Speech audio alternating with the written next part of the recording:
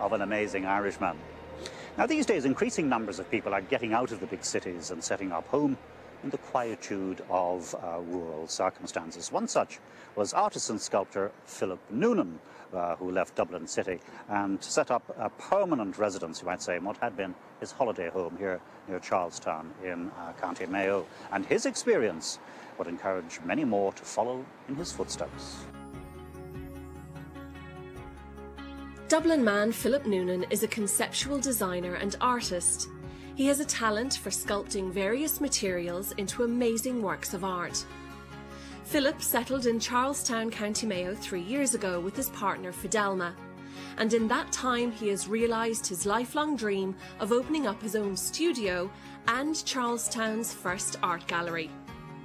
Well, I decided to move from Dublin down to the west of Ireland, I suppose because most people come here on a holiday, whereas when we wake up every morning we're here, we have the blue skies, we have the landscapes, we have the rolling hills, and it's just somewhere where you can grow as an artist. And Fidelma and myself left the 3 hours of traffic every day in Dublin. Fidelma gave up 22 years working in catering to follow me down, and opening up an art gallery for us was a major step, but it meant we could do something we both loved, both enjoyed, and could live in the country.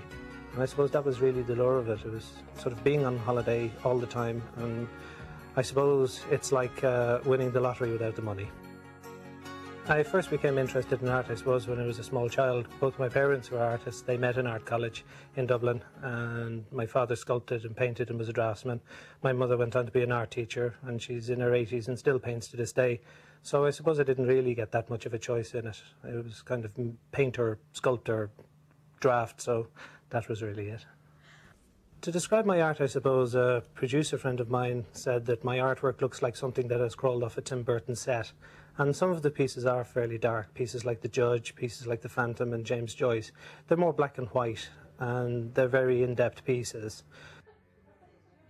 There is a continuity throughout all of my work, which is my style, but at the same time, not all of it is dark and moody and sort of Edgar Allan Poe-ish. Some of the bigger pieces, like Enigma, is a very, very, very bright piece, although she's 9.5 feet by 9.5 feet.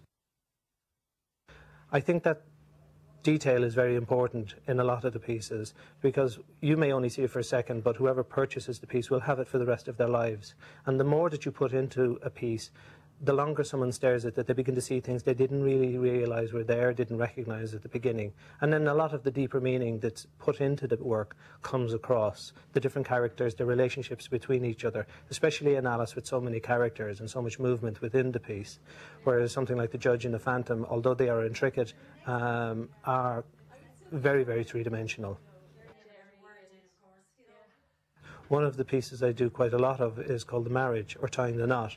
Again, the two figures are in relief, and they're mounted onto the canvas and then painted over. So it is a man and a woman balancing on a tightrope with a knot tied in the middle. Tying the knot being the reference to the marriage. The woman, of course, is balanced on one foot perfectly, and the man is struggling there to balance. A lot of the inspiration for my pieces sometimes come from just images during the day, during the week, things I see, things I read. Ideas become in my head. In Philip's gallery, he doesn't only portray his own work, but also the work of other local artists, charging only 15% commission on pieces sold in the gallery. And he's delighted that it's the people of Charlestown and its environs that have kept his business booming. Everyone in the town has been supporting the gallery by buying paintings and sculptures for their own houses.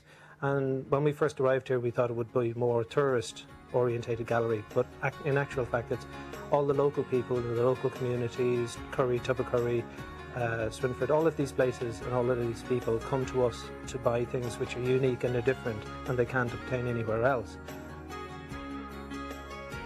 I don't believe very much in critics looking at your work and slating it because you don't have a Bachelor of Arts degree or you haven't come from college. The real critics are the people who buy your work.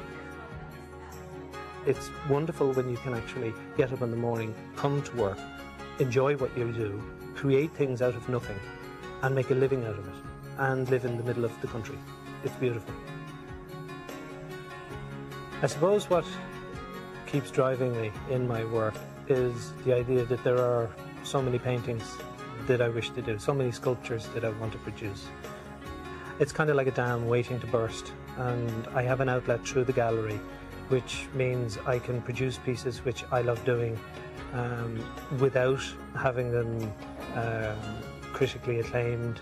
It is the public who come and buy them on a regular basis, and as long as people keep coming to the gallery and